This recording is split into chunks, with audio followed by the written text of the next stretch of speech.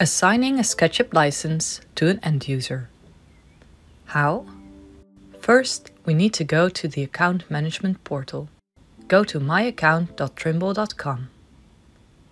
Log in with the email address that you used to order the license. You may need to choose which account to edit. Choose the account that says Purchased Via and the name of your reseller. Click on Members. I already have a long list of members here.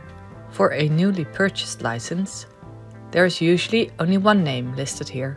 Members can have one of three roles: account owner, company admin, or product user.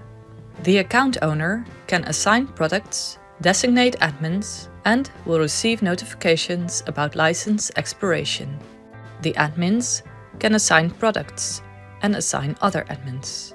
The product users can only use a product. Note that the role product user does not automatically give access to a product.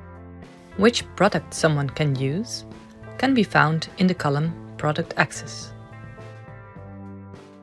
To assign a license to an existing user, click on the three dots at the end of the row. Then choose Modify Product Access.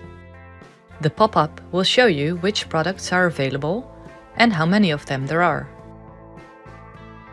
Choose a product of which one or more are still available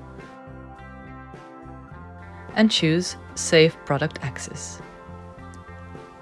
Similarly, you can remove access to a product.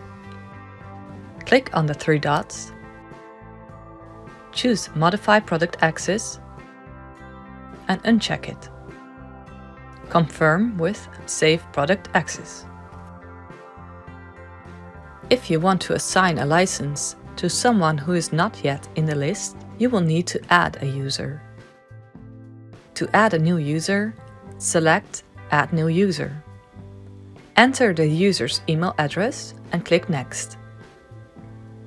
If the user already has a Trimble ID at this address, the first and last name will be filled in automatically.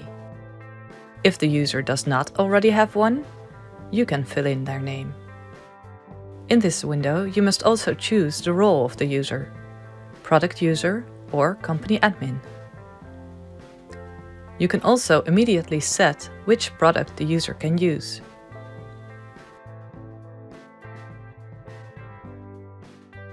Click on Add User to add the user.